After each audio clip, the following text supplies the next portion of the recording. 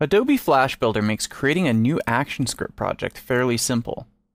In this lesson, we'll examine a few ways in which to create a variety of AS3 projects from scratch. So within Flash Builder, if we select File and choose New, we get this list of different projects and classes and things that we can create. And within these are both the ActionScript project and ActionScript mobile project. The difference between the two are the target platforms. So if we were to choose an ActionScript project, we could target either Flash Player or Adobe Air, so it would create a SWF or Air file for us. If we were to choose an ActionScript mobile project, we could target Google Android, Apple iOS, or the BlackBerry Tablet OS. So we're going to choose just a simple ActionScript project here. So once we've chosen to create a new ActionScript project, we're presented with this dialog. We're able to give the project a name, so let's just call this AS3 sample.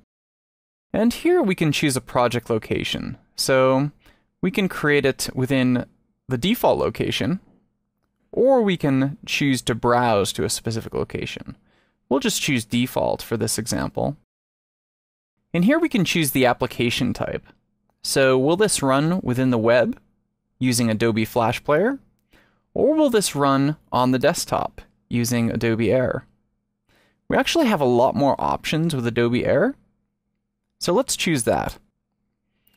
And here we can choose the Flex SDK version. This really doesn't matter that much in terms of ActionScript aside from the compiler that's being used. So we can see here that Flex 4.6.0 requires Adobe Air 3.1. That's fine for this case. If you were targeting a specific SDK, you could do that. So you can see here, if I choose 3.6, we're targeting Adobe Air 1.5.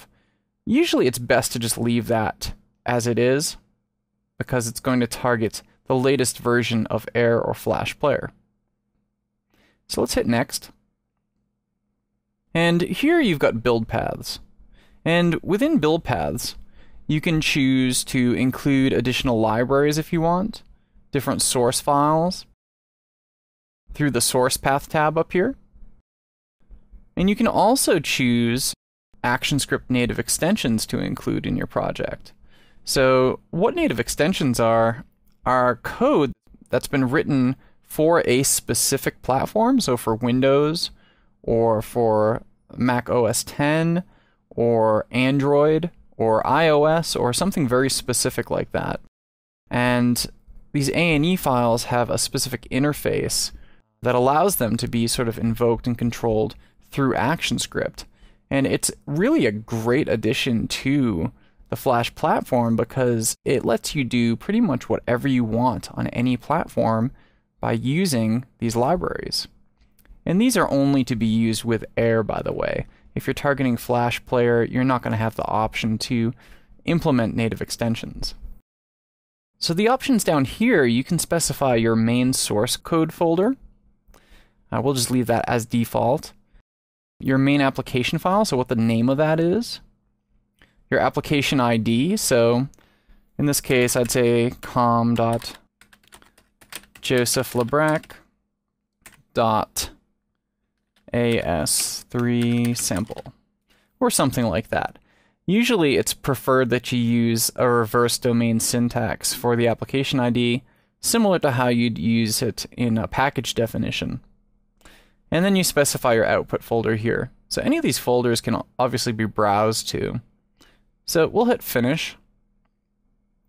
And now it's going to create all the different files and structures for us within Flash Builder.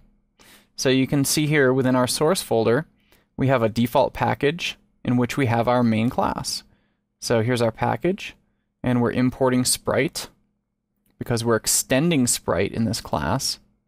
And then we're creating a new sample here. So this creates a brand new project for us with a default document class.